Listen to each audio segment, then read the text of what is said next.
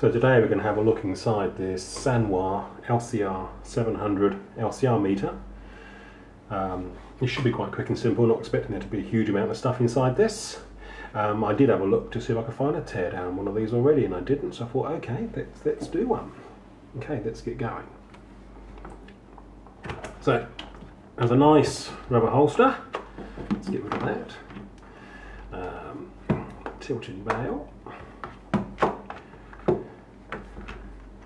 Easily removed. Okay. Battery compartment.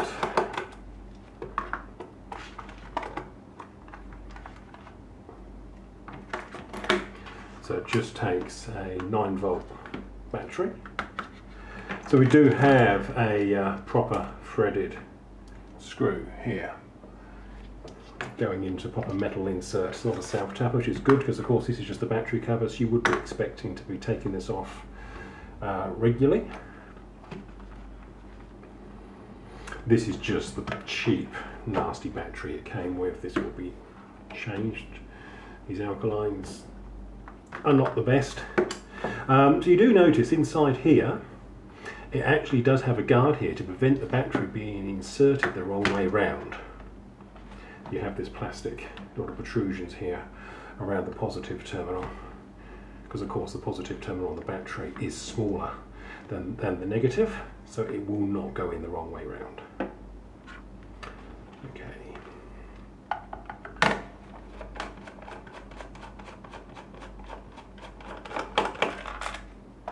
These seem to be going into metal inserts.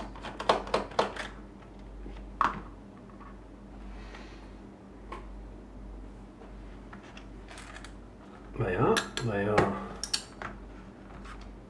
threaded. I can see down there metal inserts.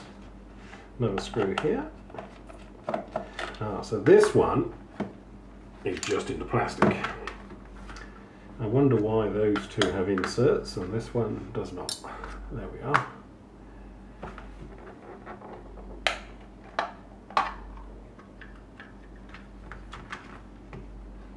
There we are, we are in. There we go. So no connections to the back cover, no wires anyway. We do have a piezo, so the battery connections just pass through the plastic, and then we just have the spring connections here through to the little piezo.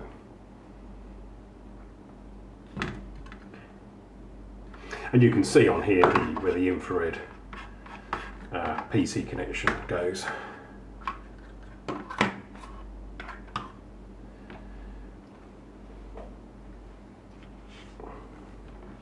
So certainly a very sparse board, very little on there. So what we'll do, we'll carry on, take this board out.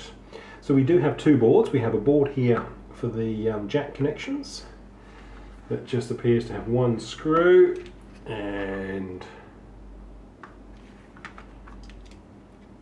a connector for each terminal.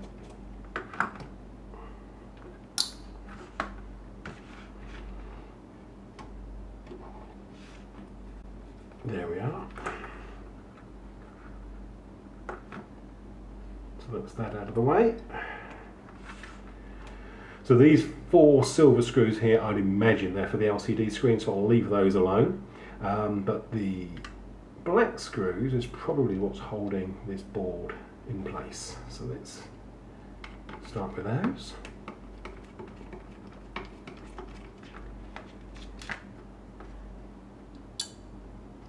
It is actually a different screw to the this board here. The screw for this is different to the screws for the main PCB.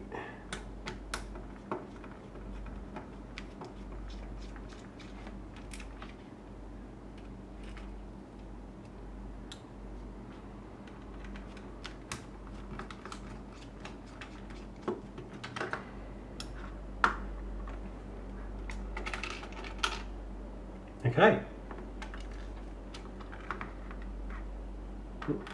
Various things falling out. We'll soon work out where they all went. Well, that's simply the enter button. Okay, there we are.